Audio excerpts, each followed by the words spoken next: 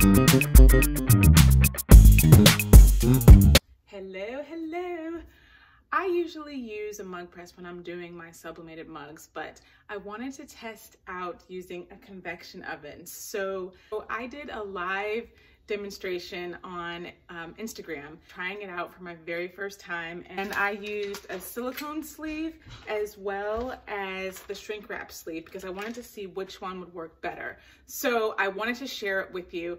I apologize for the lack of eye contact. This was an Instagram live that I did, but it had so much good content. I really just wanted you to be able to see how it all worked out.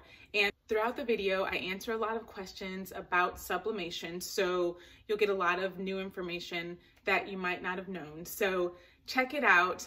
Remember, if you like the video, click that thumbs up button and stay tuned for a little surprise at the end of the video. So let's get crafty.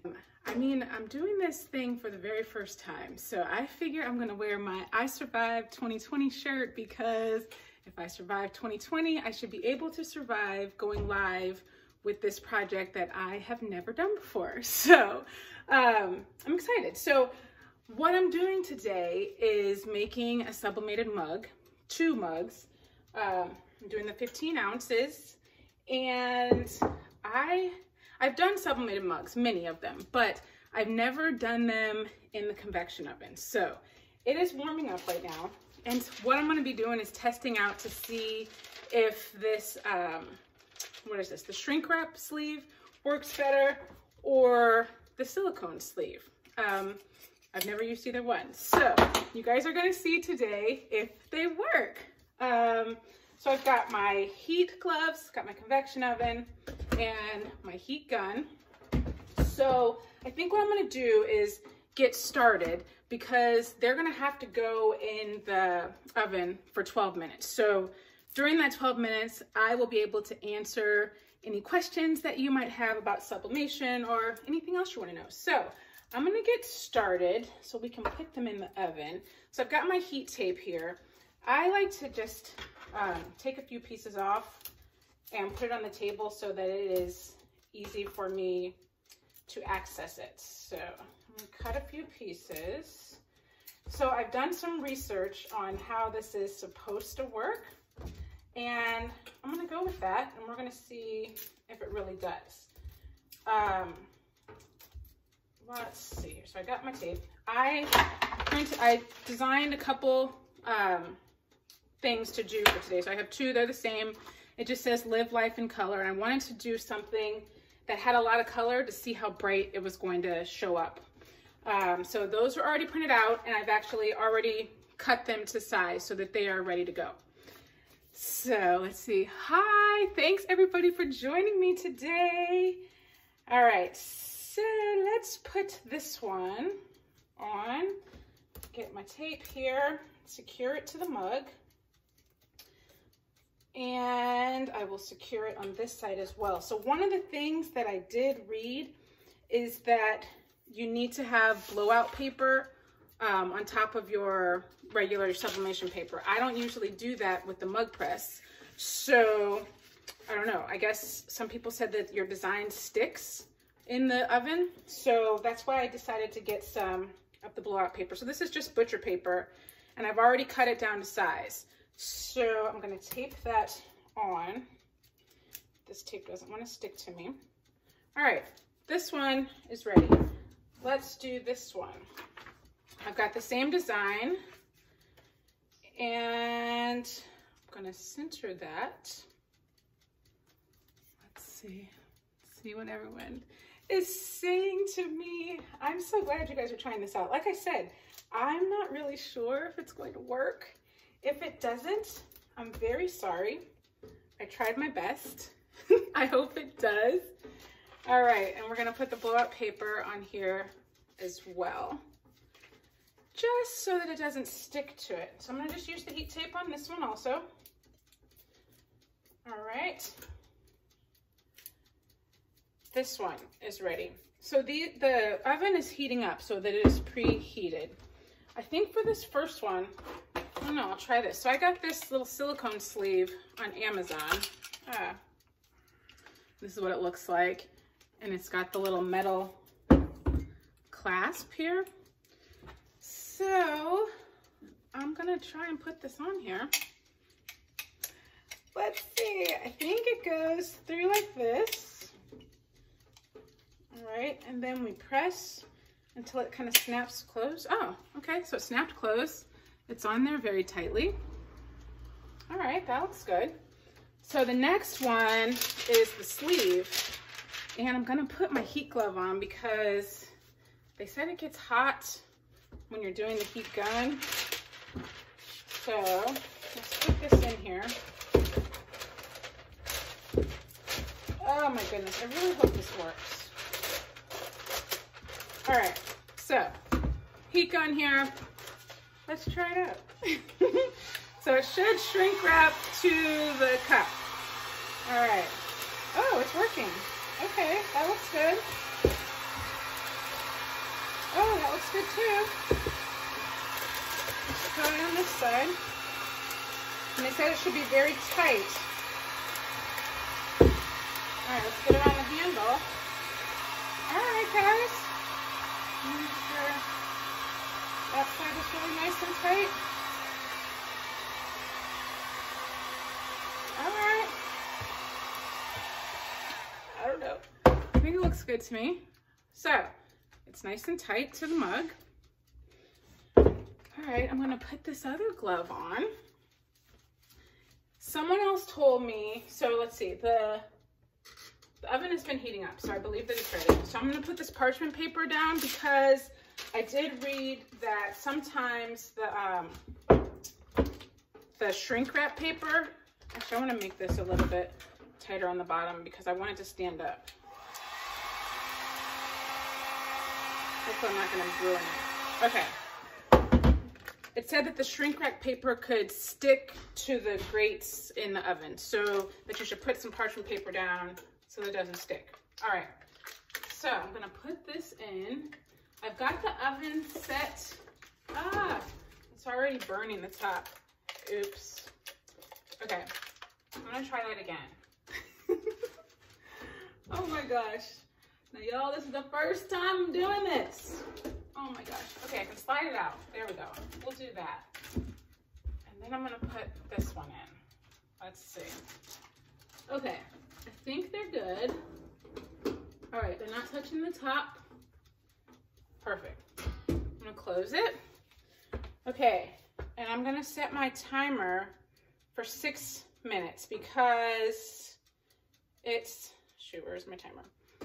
It said that I should switch the position of the mugs after I put them in there. So I'm gonna put them in there for 6 minutes, switch their position so they can both get evenly heated, and then I will do another 6 minutes. So while we wait for that, I can answer any questions that you all might have about sublimation.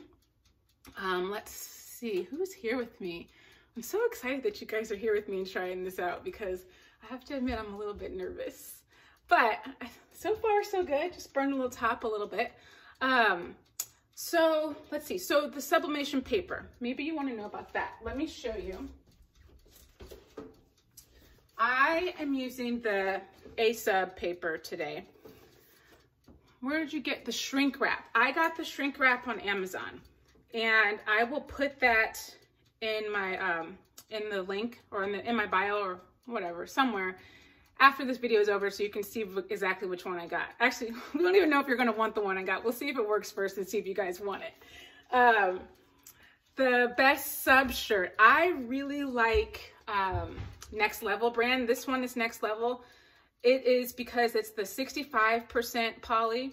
You know, the sublimation shirts, the higher poly count that you have, the better. So 100% is going to be the best, but no one really wants 100% poly shirts because they don't really feel very good. So this one is 65% poly, and it washes really well, and it feels really good. So what do you use to cover design over so that when you sublimated it, it doesn't bleed over to your heat press to cover the design? I use butcher paper, just regular butcher paper, and I get that on Amazon, but you could get that wherever.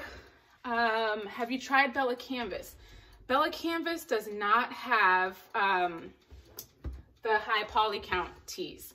I do love them for just regular teas because they're really good teas, but most of them are 100%, and they've also got the tri-blend, but their tri-blend, I believe, is only maybe like 40% poly, and that is not enough poly because for sublimation, the ink adheres to polyester and not to cotton. So if you're doing a shirt that is only like 40% poly, that means all of the ink is going to wash out of all that cotton, the rest of it. So if you've got like a cotton rayon tri-blend or poly tri-blend, it's not going to work very well. So I don't use Bella Canvas.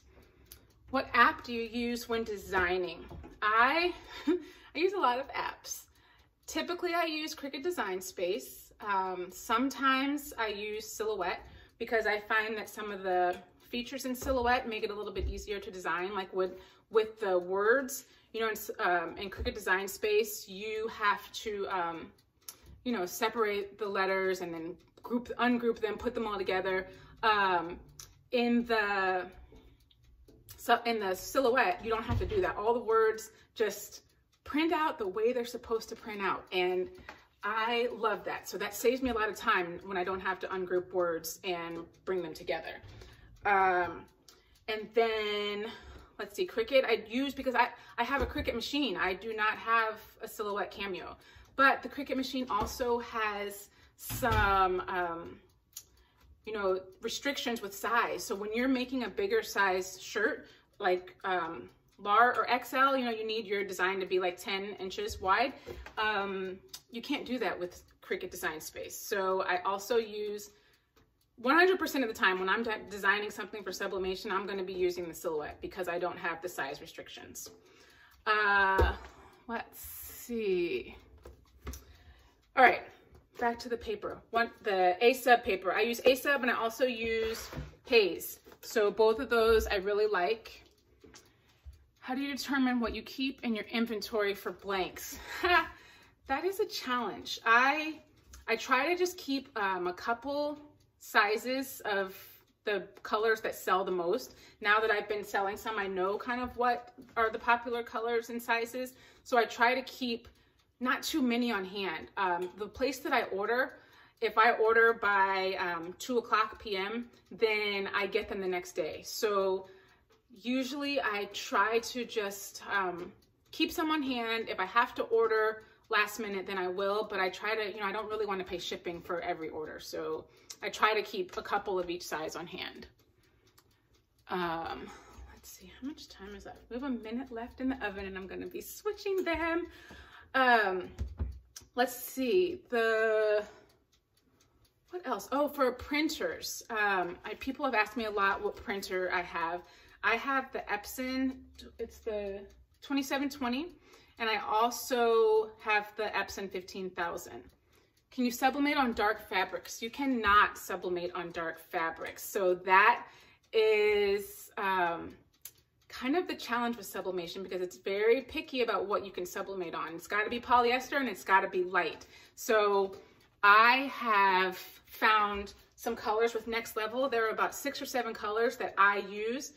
If you're going to be printing with black, it will print like the green, the gray, the paprika. Those colors print really nicely if you're just doing a black design, but if you're doing many colors, I would stick with white and gray because those sub the best. What type of convection oven is that? It is an Oster oven. Oh, time is up. Okay, hold that thought.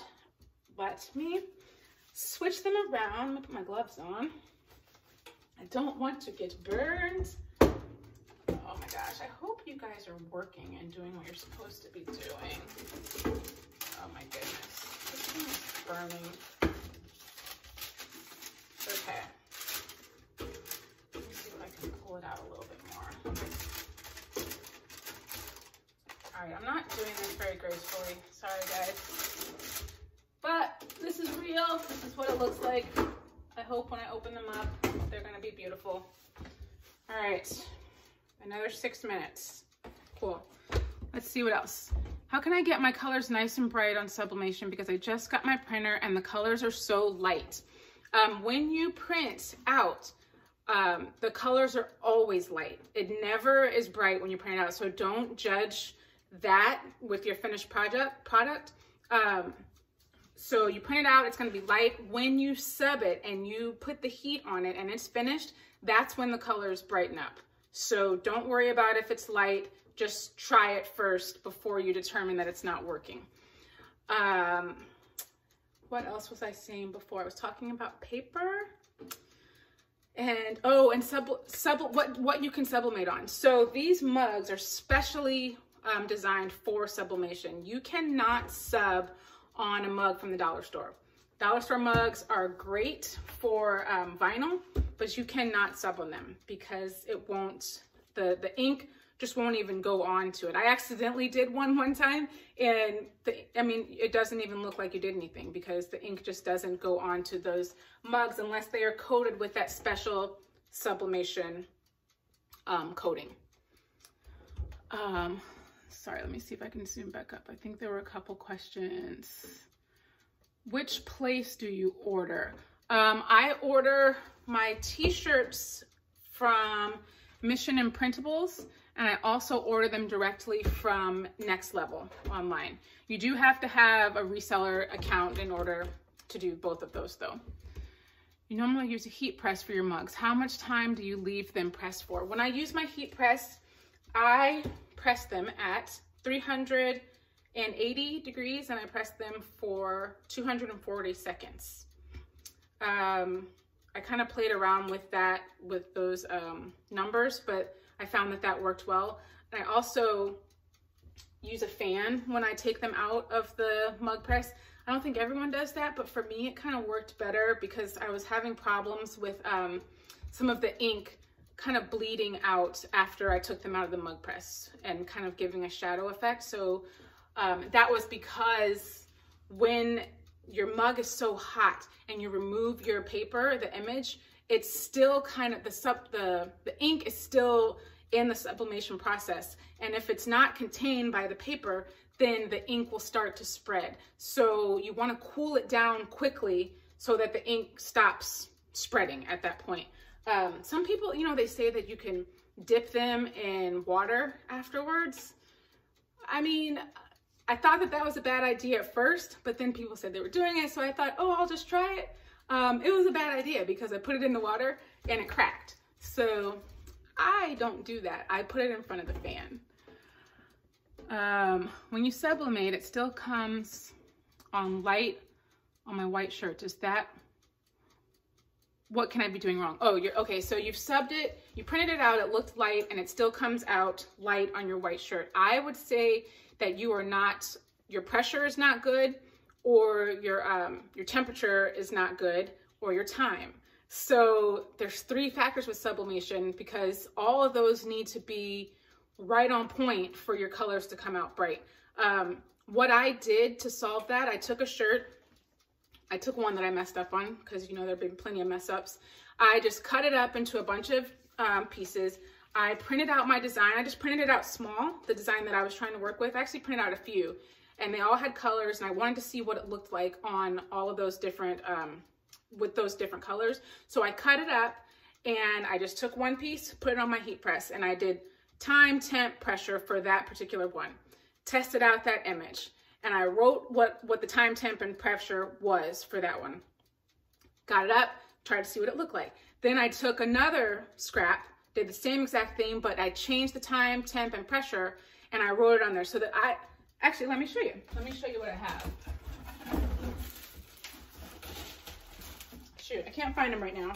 But I had just a stack of different pieces of scrap t-shirts, all with the design that I knew I wanted to use, but I did them all at different time and temps. So I found out which image was the brightest and which one looked best with my heat press. So every heat press is different and it's gonna be a little bit different for yours. So you just need to find out which works best. So I think you're not using the right time, temp, or pressure. That's why it's probably coming out light.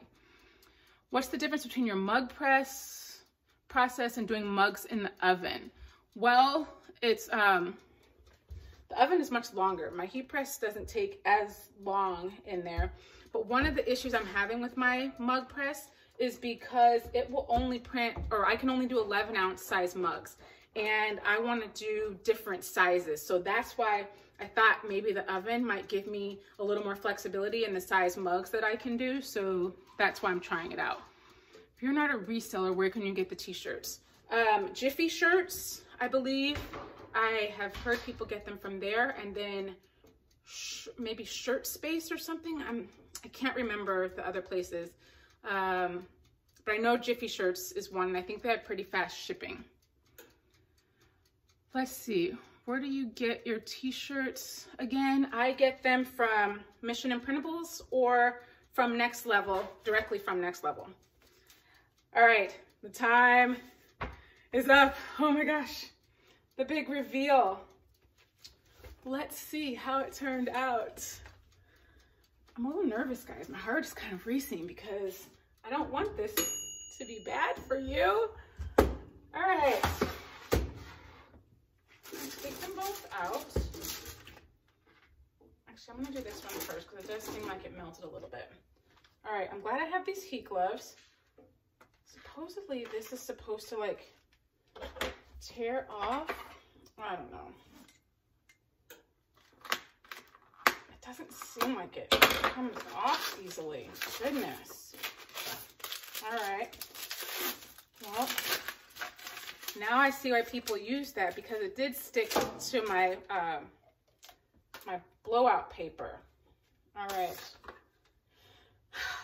I'm excited and nervous. Oh my gosh. Well, that one did not work. Oh, yeah, those colors did not really come out. Okay. So that was the shrink wrap. So I'm going to say that didn't work. All right. Let's try this one. Oh, guys, I hope I can show you something good today. Let's try this one. The big reveal. Ah, guys, this, not a fan. Not a fan. This one didn't work either. I don't know what I did wrong. I mean, it looks good over here, but these sides, it must not have gotten tight enough. Oh, all right, back to the drawing board. So those did not work. I think, I don't know, what I've heard people say is that the time and temp might make a difference. So this is, I guess I'll show them both up to you. Both, so you can see them up close, so you can see the difference. So here's the shrink wrap. That's what it did. Not a fan. This one is better. Yes, it is better than the first one, but it's still, I mean, it's not like my mug press. My mug press is really good. So, I mean, I'd like to use this. I'd like to be able to make more than one. Let's see, nothing worse than a failed sub mug. I'm telling you, it's really annoying, but at least I know now. Maybe turn them so they get more heat on the bottom. Okay, because yeah, the top did work. Oh, so maybe I could flip them over and maybe that might be better. Maybe I start with them right side up and then flip them over. Maybe that could work. Do you know what setting I'd have to have my Cricut Easy Press on to sublimate correctly? You kind of like the faded edges? Well, that's good. Actually, I was about to pick it up. Oh my gosh, about to burn my hand. That's my brain. I don't even think. The Cricut Easy Press, it needs to be, I mean, I usually use 400 for it to work. Okay, yes, flip them. Okay, I will flip them. We're the closest part toward the door. Oh, that's true. Maybe I pushed them further back because they were right beside the door. All right, thank you guys. You're helping me figure this out. I'm very happy with that. I'm gonna try them again. Let's see, maybe turn them so they get more heat on the bottom. The Easy Press, I don't love it for sublimation because I mean, I did start out with that before I got my big heat press, but it moves. I had so much ghosting a lot of times using my Easy Press. You try not to move it, but if you move it just even slightly, you can get ghosting, and that's really annoying. Ghosting is when your design looks like it's got a shadow all around it. So it's a double vision. So I found that my Easy Press was doing that with my t-shirts especially. I still use it, like if I'm doing a makeup bag or something, I'll use my Easy Press just because the Easy Presses heat up a lot faster than the heat press. My heat press takes like 30 minutes to heat up. So the Easy Press, you know, it takes a few minutes. So I do like that, but I only use it if I'm making like really little designs. Like I don't do t-shirts with the Easy Press anymore. Teamwork, yes, teamwork. Thank you all. I'm so excited. So I'm gonna try it again. I am going to flip it over halfway, see if that works. And then I'm also gonna push them further back so the handles are not so close to the front of the door. Thank you so much. Thank you for joining me. So there you have it, my project didn't quite work out as I had hoped, but you were all here with me. Let's see. Iron your wrinkled clothes with the Easy Press. Yes, you can.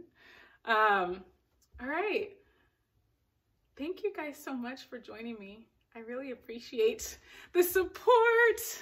I was nervous. Let's see. When sublimating 100% white polyester, I keep getting little fibers embedded in my shirts. I do lint roll before pressing. What can I do to prevent that from happening? I was gonna say lint roll.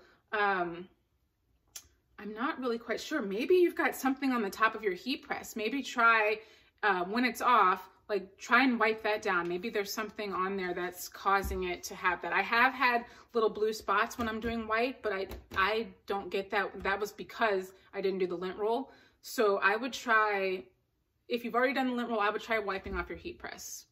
It's good to try new things. Thank you guys so much. I appreciate you all for your support and your non-judgment of my failed project.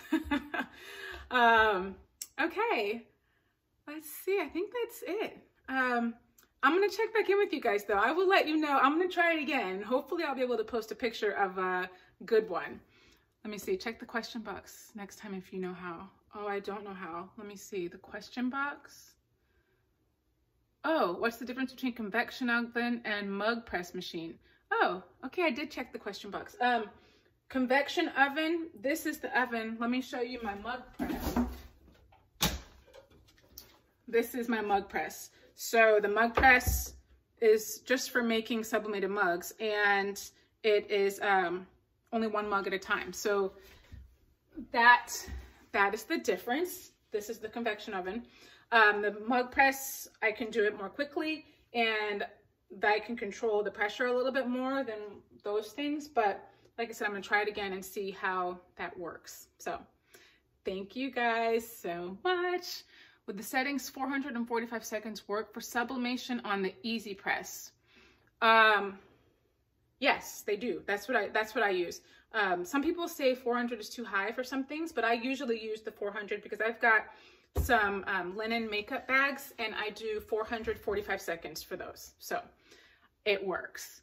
Is it worth the money to own one? Lala, what are you talking about? The convection oven, to own one of those, or a heat press? Which one? I mean, obviously the convection oven, I just got it, so I don't know if it's worth it. Right now I say no because it's not working, but maybe I'm gonna try it again, we'll see. The heat press, yes, I love my heat press. I got that from Heat Press Nation. And oh, the mug press. Oh, so heat press, love it, would definitely get one. Mug press, I mean, yes, I do really like it. I just wish that I wasn't being restricted with the mug size. I want to make more than just 11-ounce mugs. Like I'd like to make tumblers, and I'd like to make the 15-ounce mug, or I'd like to make little mugs. And this one only does the 11-ounce. So it has been worth it for me since I've had it, but I feel like I've outgrown it. So I want something else. So that's why I'm trying the convection oven. So hope that answers your question. Thank you guys. Hope that I answered all your questions. If I didn't, DM me. I really try very hard to answer all my DMs. And I think that's it. So I'm gonna go try it again. And because you know, that's just me, I gotta get it right.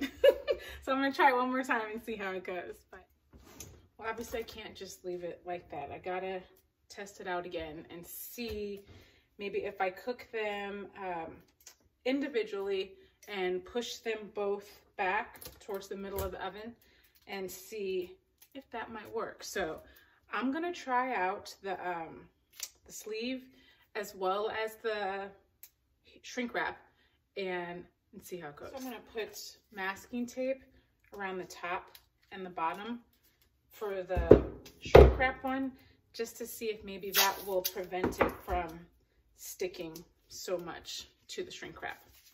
All right.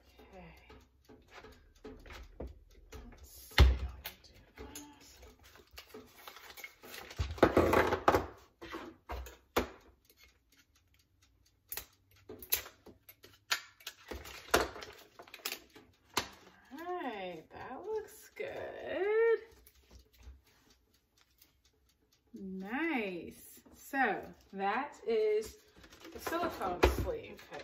Already, I am not a fan of this. It is all melted. It's melted, big hole. It's melted to this paper at the bottom. I'm just not a fan of this at all. All right, but we're gonna see how the image looks. I just don't like that it's melted all over everything. All right, it does look good. They look, well, they look very similar. They're both really good, much better than the last ones. But I'm gonna go, I mean, look at all this stuff all over the handle. It's just sticky. I'm gonna go with the silicone wrap. I think that is the winner. Here's the one with the shrink wrap done with the other mug. One with the silicone wrap done with the other mug. This is the silicone wrap done by itself. And this is the shrink wrap done by itself. And you can see the top is very burned.